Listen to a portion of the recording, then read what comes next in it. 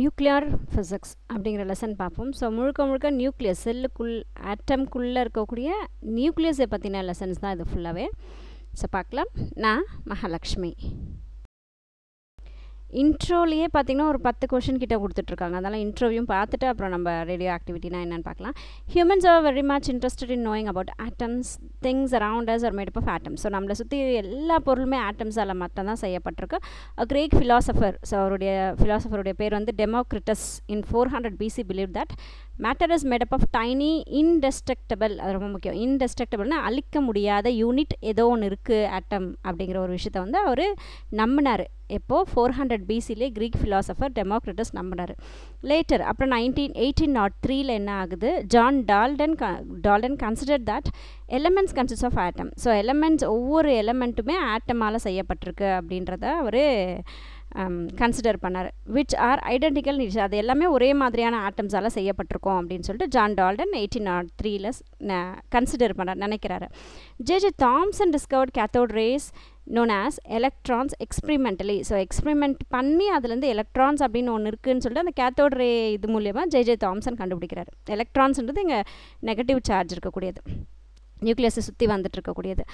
தென் அடுத்து கோல்ஸ்டீன் என்ன பண்ணுறாரு, positive ரேஸை கண்டுபிடிக்கிறாரு. Discovered positive race which was named as protons by Rutherford. So Goldstein கண்டுபிடிச்சா அந்த பாசிட்டிவ் ரேஸை வந்து ப்ரோட்டான்ஸ் அப்படின்னு சொல்லிட்டு அதுக்கு பேர் வச்சார். ப்ரோட்டான்ஸும் நியூட்ரான்ஸும் நியூக்ளியஸ்குள்ளே இருக்கும். ஸோ அதுக்கு ப்ரோட்டான் அப்படின்னு சொல்லிட்டு ருதர்ஃபோர்ட் பேர் வச்சார். இன் 1932 ஜேம்ஸ் சாட்விக் டிஸ்கவர் த சார்ஜ்லெஸ் பார்ட்டிகல்ஸ் கால் நியூட்ரான்ஸ். இப்போ அடுத்து என்ன பண்ணார், 1932 ஜேம்ஸ் சாட்விக் அப்படிங்கிறவர் சார்ஜ், அதாவது பாசிட்டிவும் இல்லாமல் நெகட்டிவும் இல்லாமல் சார்ஜே இல்லாத ஒரு பொருள் இருக்குது, அது பேர் வந்து நியூட்ரான் அப்படின்னு சொல்லிட்டு அவர் கண்டுபிடிச்சார். ஸோ ஒரு ஆட்டம், அந்த ஆட்டம்குள்ளே இருக்கிறது ப்ரோட்டான், நியூட்ரான், எலக்ட்ரான். ஸோ ஆட்டம் இருக்குதுன்னு சொன்னது டெமோக்ரிட்டஸ். ஆட்டமில் வந்து எலக்ட்ரான்ஸை கண்டுபிடிச்சது J டால்டனும், அதுக்கடுத்து J தாம்சன். தென் அதுக்கடுத்து பார்த்திங்கன்னா கோல்ஸ்டீன் வந்து proton positive charge கண்டுபிடிக்கிறாரு. James Chadwick வந்து நியூட்ரானை கண்டுபிடிக்கிறாரு. ப்ரெசென்ட்லி இப்போது அவங்களுக்கெல்லாம் அடுத்து இப்போ என்ன ஆகுதுன்னா, ப்ரெசென்ட்லி என்ன ஆச்சு அப்படின்னா, large number of electron particles call photon. அது ப்ரோட்டான், இது ஃபோட்டான், மீசான், பாசிட்ரான், நியூட்ரினோ. ஸோ இந்த மாதிரியான எலமெண்ட்ரி பார்ட்டிகல்ஸ் எல்லாம் வந்து கண்டுபிடிச்சிட்டாங்க. இன் 1911 the British scientist Ernest Rutherford explained that the mass of an atom is concentrated in its central part called nucleus. So அடுத்து இப்போ ஆட்டம்குள்ளே நியூக்ளியஸ் அப்படின்னு ஒன்று இருக்குது அப்படின்னு சொல்லி கண்டுபிடிச்சது British scientist Ernst Rutherford.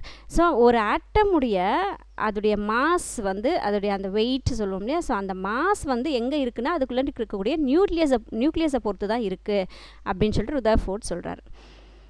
So இப்போது ரேடியோ ஆக்டிவிட்டிக்கு போகலாம் நம்ம. த Discovery of radio activity. In 1896 French physicist Henri Becquerel finished his research for a week and stored a certain amount of uranium compound away in a drawer for a weekend. So 1896 ஒரு சில researches வந்து பண்ணக்கூடியவர் Henry பெக்வேரல் அப்படிங்கிறவர். அவர் வந்து French நாட்டை சேர்ந்த ஒரு physicist. அவர் என்ன பண்ணுறாரு, ஒரு வாரமாக செஞ்சு ஒரு ரிசர்ச்லாம் செஞ்சு முடிச்சுட்டு அதில் கொஞ்சம் மீதி இருந்த அந்த யுரேனியம் எடுத்துகிட்டு போய் ஒரு ட்ராவில் வைக்கிறாரு. அதோடு சேர்ந்து சில பொருளையும் வைக்கிறார். By chance and அன்எக்ஸ்போஸ்டு photographic plate was also stored in the same drawer. அதே ட்ராயரில் கொஞ்சம் மீந்து போன யுரேனியமையும் வைக்கிறாரு, அதே ட்ராவில் photographic பிளேட்டையும் வச்சிடறாரு. After a week he return and notice that the film had been expose to some radiation. So ஒரு வாரம் கழிச்சு மறுபடியும் அவர் அந்த இடத்துக்கு வந்து ட்ரா ஓப்பன் பண்ணி பார்க்கும்போது இந்த ஃபோட்டோகிராஃபிக் பிளேட் இருக்கு இல்லைங்களா, அதில் வந்து ஏதோ ரேடியேஷன்ஸ் வந்திருக்கு, ஏதோ மாற்றங்கள் ஆயிருக்கு அப்படின்னு சொல்லிட்டு அவர் கண்டுபிடிக்கிறார். He discovered that he could reproduce the effect whenever he placed uranium near the photographic film. So இப்போ என்ன பண்ணுறாரு அப்படின்னா, அந்த ஃபோட்டோகிராஃபிக் ஃபிலிம் கிட்ட இந்த யுரேனியம் கொண்டு போகும்போதெல்லாம் வந்து இந்த மாதிரி ஏதோ ஒரு எஃபெக்ட் வந்து அங்கே உருவாகுது அப்படின்றத கண்டுபிடிச்சிட்டாரு. Apparently uranium radiated something that good affect the photographic plate. This phenomenon was called radio activity. So uranium வந்து ஏதோ ஒரு எஃபெக்டை வந்து கொடுக்குது அந்த ஃபோட்டோகிராஃபிக் பிளேட்டை. அந்த மாதிரி ஏதோ ஒரு மாற்றத்தை கொடுக்கக்கூடியது, அந்த ரேடியேட் பண்ணக்கூடிய ஒரு விஷயத்தை ரேடியோ ஆக்டிவிட்டி அப்படின்னு சொல்லி சொல்கிறாங்க. Uranium was identified to be the radio active element. So இந்த மாற்றங்களை யார் செய்கிறாங்கன்னா அந்த யுரேனியம் அப்படிங்கிற ஒரு விஷயம் தான். ஸோ அது வந்து ஒரு radio active element. 2 years later, இப்போ 2 வருஷம் கழிச்சு போலண்ட் நாட்டை சார்ந்த ஃபிசிசிஸ்ட் மேரி கியூரி, அவருடைய husband free Curie, detected radioactivity in pitch blende pitch blend அப்படிங்கிற ஒரு பொருளையும் ரேடியோ ஆக்டிவிட்டி இருக்குது அப்படின்றது இவங்க ரெண்டு பேரும் சேர்ந்து கண்டுபிடிக்கிறாங்க. டைனி பிளாக் சர்ஃபேஸ், ஒரு சின்ன ஒரு பிளாக் சப்ஸ்டன்ஸ், அது அந்த pitch blend அப்படின்றது ஒரு கருப்பாக இருக்கக்கூடிய ஒரு substance. They were not surprised at the radioactivity of pitch blend, which is known as the ore of uranium. So அந்த pitch blend அப்படின்றது ஒன்றும் இல்லை, யுரேனியம் இருக்கக்கூடிய ஒரு ஓருன்றது அதுலேருந்து பிரித்து எடுத்தால் யுரேனியம் நமக்கு கிடைக்கும்.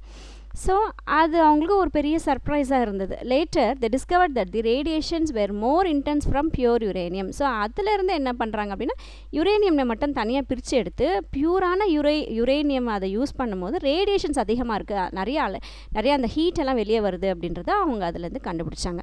Also it was found that the pitch blend has less concentration of uranium. அது மட்டும் இல்லாமல் pitch blend அப்படின்றதுல யுரேனியமுடைய கான்சன்ட்ரேஷன் ரொம்ப குறைவாக இருக்குது அப்படின்றதையும் கண்டுபிடிச்சாங்க. they concluded that some other substances was present in pitch blend. So அதே ஓரில் மற்ற பொருளெல்லாம் கூட இருக்குது, யுரேனியம் மட்டும் இல்லை, ஏன்னா ரொம்ப கம்மியான கான்சன்ட்ரேஷன் தான் யுரேனியம் இருக்குன்னு கண்டுபிடிச்சாங்க. அப்போ வேறு ஏதோ அதில் இருக்குது அப்படின்னு சொல்லிட்டு யோசிக்கிறாங்க. After separating this new substance they discovered that it had unknown chemical properties and it was also emitting radiation spontaneously like uranium. So இன்னொரு பொருளை அவங்க அதுலேருந்து பிரித்து எடுக்கிறாங்க, அதுவும் கூட ரேடியேஷன் காட்டுது. ஸோ யுரேனியம் மாதிரி அதுவும் ரேடியேஷன் காட்டுறதுனால அதுவும் ஒரு ரேடியோ ஆக்டிவ் இதுன்னு சொல்கிறாங்க. ஸோ அந்த பொருளுக்கு என்ன பேர் வைக்கிறாங்க அப்படின்னா ரேடியம் அப்படின்னு சொல்லிட்டு அதுக்கு பேர் வைக்கிறாங்க. The radio active elements emit harmful radio active radiations like alpha, beta and gamma race. So இந்த ரேடியோ ஆக்டிவ் எலமெண்ட்ஸ் எல்லாமே என்ன பண்ணக்கூடியது அப்படின்னா நமக்கு தீங்கு விளைவிக்கக்கூடிய ரேஸ் அலைகளை வந்து வெளியே கொடுக்கும். அந்த ஹீட் அந்த இதெல்லாம் வந்து அதிகமாக வெளியே கொடுக்கும்.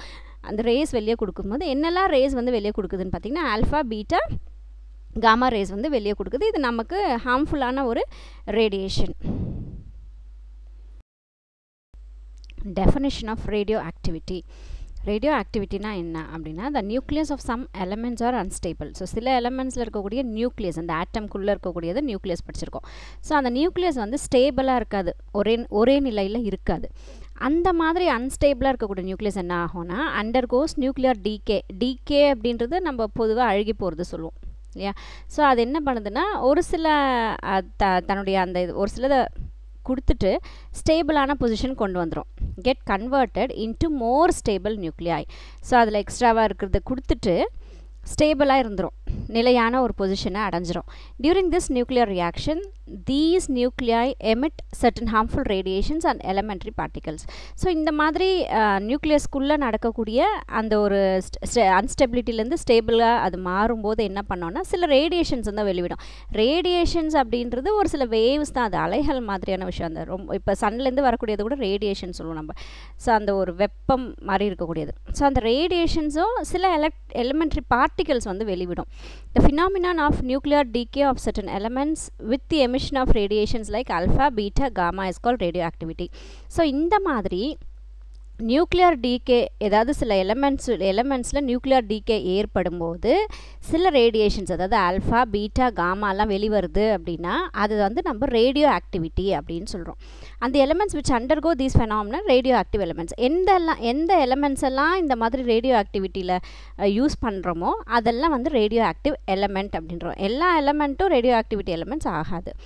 இப்போ நேச்சுரல் ரேடியோ ஆக்டிவிட்டி இயற்கையாகவே இது ரேடியோ ஆக்டிவிட்டி ஆகுமா அப்படின்னா elements such as uranium and radium undergo radioactivity and emit the radiations on their own without human intervention. So மனிதனுடைய இது இல்லாமல் தனக்குத்தானே ரேடியோ ஆக்டிவிட்டி ஏற்படுத்திக்கக்கூடிய எலமெண்ட்ஸ் வந்து யுரேனியம் ஒன்று, ரேடியம் ஒன்று.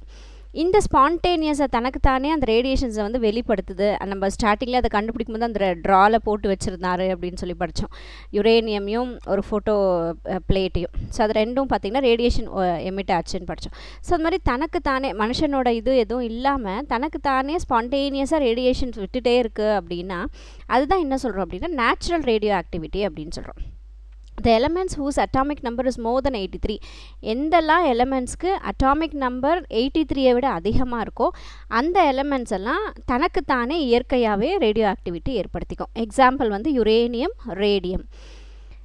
There are only 2 elements which have been identified as radioactive substance with atomic number less than 84. So 84க்கு அதிகமாக இருக்கக்கூடிய elements மட்டும்தான் ரேடியோ ஆக்டிவிட்டியில் ஈடுபடும்னு சொன்னோமா. ஆனால் 2 எலமெண்ட்ஸ் மட்டும் 83க்கும் கம்மியாக இருக்குது, ஆனாலும் அது ரேடியோ ஆக்டிவிட்டியோடைய இதில் வந்து யூஸ் பண்ணலாம். அப்படின்னா அது என்ன அப்படின்னா டெக்னிட்டீனியம். டெக்னிட்டியம் டிசின்னு சொல்லுவோம் அதோடைய சிம்பிள். ஸோ அதோடைய அட்டாமிக் நம்பர் வந்து 43, 83 விட கம்மி தான், ஆனால் இதுவும் ரேடியோ ஆக்டிவிட்டி ஏற்படுத்துது. தென் ப்ரோமீத்தியம் பிஎம், இதோடைய அட்டாமிக் நம்பர் வந்து 61. Artificial radio activity R induced radio activity. ஆர்டிஃபிஷியல்னா இயற்கையாக இல்லாமல் செயற்கையாக அந்த ரேடியோ ஆக்டிவிட்டியை கொண்டு வரது தான் நம்ம ஆர்டிஃபிஷியல் சொல்கிறோம். த phenomenon by which even light elements are made radioactive by artificial or intense method is called artificial. So மனிதனா செய்யக்கூடிய ரேடியோ ஆக்டிவிட்டி வந்து நம்ம ஆர்டிஃபிஷியல் இல்லைனா இன்டியூஸ்ட் அப்படின்னு சொல்கிறோம். This kind of radio activity was discovered by iron Curie and F ஜாலியாட் in 1934. So இந்த மாதிரியான radio activity மனுஷனால் உருவாக்கக்கூடிய ரேடியோ ஆக்டிவிட்டியை கண்டுபிடிச்சவங்க ஐரன் கியூரி, ஜாலியாட் 1934 கண்டுபிடிக்கிறாங்க. Is induced in certain higher elements like boron, aluminium etcetera. So இது first அவங்க பண்ணும்போது என்ன பண்ணுறாங்க அப்படின்னா போரான், அலுமினியம் அந்த மாதிரியான எலமெண்ட்ஸ்லாம் அவங்க பண்ணுறாங்க. By bombarding them with radiation such as alpha particles emitted during the natural radio activity of uranium. So யுரேனியம்லேருந்து வந்த அந்த ஆல்ஃபா பார்ட்டிகல்ஸை யூஸ் பண்ணி இந்த போரியம், அலுமினியம் அது மேலெல்லாம் செலுத்தி பார்க்கும்போது this also resulted in the emission of visible radiation and elementary particles. So அந்த மாதிரி இப்போ யுரேனியத்திலேருந்து வெளியே வரக்கூடிய அந்த ஆல்ஃபா பார்ட்டிகல்ஸை கொண்டு வந்து போரான், அலுமினியம் அது மேலெல்லாம் அந்த எலமெண்ட்ஸ் மேலெல்லாம் செலுத்தும் போதும் கூட கண்ணுக்கு தெரியக்கூடிய ரேடியேஷன்ஸும் எலமெண்ட்ரிக்கல் பார்ட்டிகல்ஸும் வெளிவர ஆரம்பிச்சிச்சு. During such in disintegration, the nucleus which undergoes disintegration is called parent nucleus. So எந்த எலமெண்ட்டுடைய நியூக்ளியஸ் வந்து அந்த டீகே ஏற்படுத்துதோ, மாற்றத்தை கொண்டு வரப்போதோ அதை வந்து நம்ம பேரண்ட் நியூக்ளியஸ் அப்படின்னு சொல்கிறோம். ஸோ இப்போ பேரண்ட் நியூக்ளியஸ் வந்து ரேடியோ ஆக்டிவிட்டி நடக்குது, அதுக்குள்ளே ஏதோ ஒரு சேஞ்சஸ் ஆகுது. இப்போ அது வந்து வேறு ஒரு நியூக்ளியஸாக மாறி இருக்கணும் இல்லையா, அந்த ப்ராடக்டை தான் என்னன்னு சொல்கிறோம் டாட்டர் நியூக்ளியஸ் அப்படின்றோம். இப்போ பேரண்ட்ஸ்லேருந்து டாட்டர் வந்திருக்காங்க, டாட்டர் நியூக்ளியஸ் அப்படின்னு சொல்கிறோம். The particle which is used to induce the artificial disintegration is called projectile. So எந்த பொருளை நம்ம யூஸ் பண்ணி இப்போ ஆர்டிஃபிஷியல் டிஸ்இன்டெகிரேஷன் கொண்டு வர போகிறோமோ, ஆர்டிஃபிஷியல் ரேடியோ ஆக்டிவிட்டி பண்ண போகிறோமோ அது வந்து ப்ரொஜெக்டைல். இப்போ நம்ம ஆல்ஃபா பார்ட்டிகல்ஸ் யுரேனியம்லேருந்து வந்து ஆல்ஃபா பார்ட்டிகல்ஸ் யூஸ் பண்ணோன்னு சொல்லி படித்தோம் இல்லையா. ஸோ அந்த மாதிரி எதை வச்சு நம்ம ஆர்டிஃபிஷியல் ரேடியோ ஆக்டிவிட்டி பண்ண போகிறோமோ அது ப்ரொஜெக்டைல். ஸோ அந்த particles which is produced after disintegration is termed as ejected particles. So அதிலிருந்து என்ன ப்ராடக்டாக வெளிவருதோ அது வந்து ejected particles இல்லையா. when the projectile hits the parent nucleus, so எந்த பொருளை யூஸ் பண்ணி நம்ம ரேடியோ ஆக்டிவிட்டி பண்ண போகிறோம்னா ப்ரொஜெக்டைல்னு ஒன்று யூஸ் பண்ணுறோம். ஸோ அந்த ப்ரொஜெக்டைல் வந்து பேரண்ட் நியூக்ளியஸ் மேலே செலுத்தும் போது, இப்போ ஃபார் எக்ஸாம்பிள் ஆல்ஃபா ரேஸ் வந்து போரான் வேல்யூ, அலுமினியம் வேல்யூ படும்போது, ஸோ அது பேரண்ட் நியூக்ளியஸ் வச்சுக்கோங்க. It is converted into an unstable nucleus. அது என்னவா மாறப்போது, ஸ்டேபிள் இல்லாத ஒரு நியூக்ளியஸாக மாறிட்டு அந்த இடத்துல சில மாற்றங்கள் ஏற்படுது, டீகே ஏற்படுது, ஸ்பான்டேனியஸாக தொடர்ந்து சில மாற்றங்கள் அந்த நியூக்ளியஸில் ஏற்பட்டு இப்போ டாட்டர் நியூக்ளியஸை வெளிவிடுது. அதாவது அதுலேருந்து ஒரு ப்ராடக்ட் வெளிவருது, அதுதான் வந்து நம்ம ஒரு ஸ்டேபிளான பொசிஷன் அதை அடைஞ்சதுக்கப்புறம் அது ஒரு நியூக்ளியஸாக உருவாகும் போது அது டாட்டர் நியூக்ளியஸ் சொல்கிறோம். இப்போ டாட்டர் நியூக்ளியஸோடு சேர்ந்து எஜெக்டட் பார்ட்டிகல்ஸும் இருக்குது. ஸோ நம்ம இந்த ஆல்ஃபா ரேஸை ப்ரொஜெக்ட் பண்ணும்போது அதுலேருந்து ஒரு சில எஜெக்டட் பார்ட்டிகல்ஸ் வரும். ஸோ அந்த எஜெக்டட் பார்ட்டிகல்ஸும் இந்த டாட்டர் நியூக்ளியஸும் தான் இப்போ product. If you denote the parent and the daughter nucleus as XY, இப்போ பேரண்ட் நியூக்ளியஸ்க்கு எக்ஸுன்னும் டாட்டர் நியூக்ளியஸ்க்கு ஒய்ன்னு நீங்கள் நம்ம சொல்கிறோன்னு வச்சுக்கோங்களேன். தென் த nuclear disintegration is represented as follows. அப்போ நியூக்ளியஸ் இன்டெகிரேஷனை எப்படி சொல்கிறாங்க அப்படின்னா SP, இங்கே P வந்து ப்ரொஜெக்டைல், E வந்து ejected nucleus into Y. Here P and E are the projectile ejected particles. இதுக்கு வந்து ஒரு எக்ஸாம்பிள் சொல்லியிருக்காங்க பாருங்கள். BE plus HE helium beryllium நமக்கு கொடுக்கக்கூடிய ப்ராடக்ட் வந்து பார்த்திங்கன்னா C13(6). ஸோ அந்த C13(6) மறுபடியும் எடுத்துகிட்டு வந்து நம்ம டிஸ்இன்டெகிரேட் பண்ணுறோம் அப்படின்னா C12(6) நியூட்ரான் 1 வந்து வெளியே போயிடும். The above nuclear reaction C613 is unstable. So C613 வந்து அன்ஸ்டேபிளாக இருக்குது, அதில் வந்து ஸ்டெபிலிட்டி வந்து அடையலை radio ஆக்டிவிட்டியில். This reaction can be represented as BE atomic number, mass number அதில் வச்சு சொல்லும் போது, ஸோ BE helium 4 வந்து மறுபடியும் C12(6) கொடுக்குது, ஒரு நியூட்ரான் வந்து எடுத்துக்குது. ஸோ N10 அது ப்ரொஜெக்ட் பண்ணுது.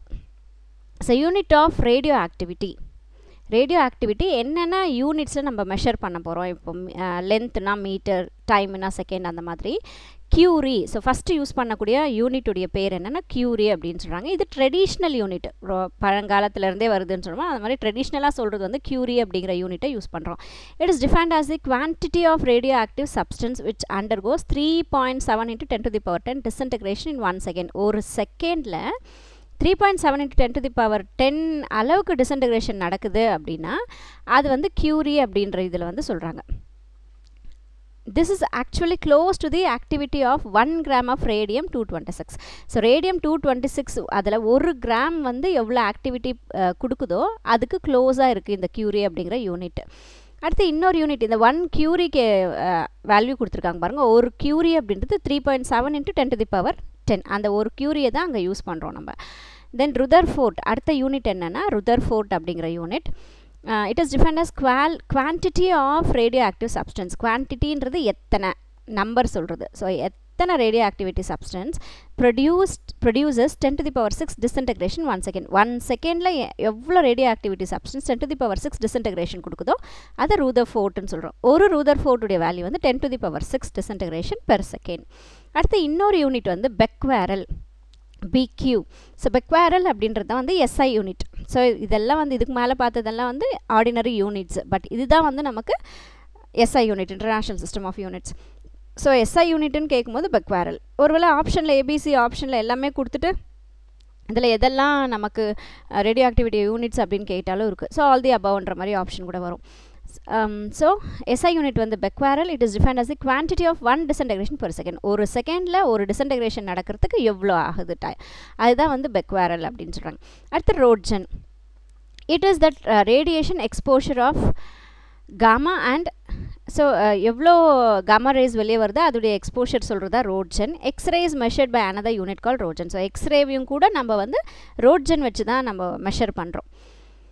1 rogen is defined as the quantity of radioactive substance which produces a charge of 2.58 × 10⁻⁴ column in 1 kg of air under standard condition of pressure, condition, humidity. So குறிப்பிட்ட pressure condition humidityல 1 kg of airல 2.58 × 10⁻⁴ coulomb of current வந்து pass பண்ணும்போது எவ்வளோ radio active substance வந்து produce ஆகுது, எவ்வளோ radiations வந்து produce ஆகுது அப்படின்னு சொல்கிறது தான் வந்து 1 rogen.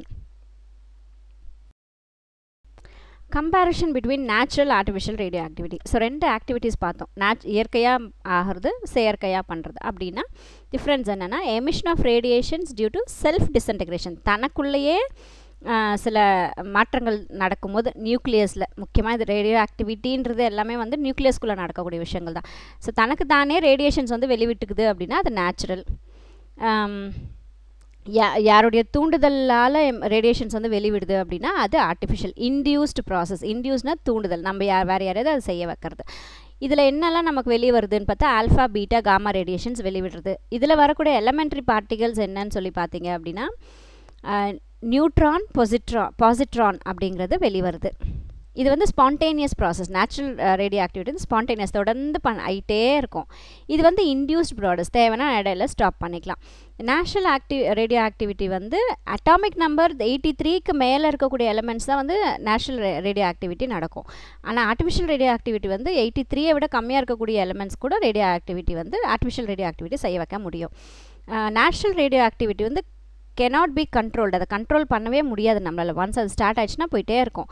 ஆனால் ஆர்டிஃபிஷியல் ரேடியோ ஆக்டிவிட்டி வந்து நம்மளால் கண்ட்ரோல் பண்ணிட முடியும்.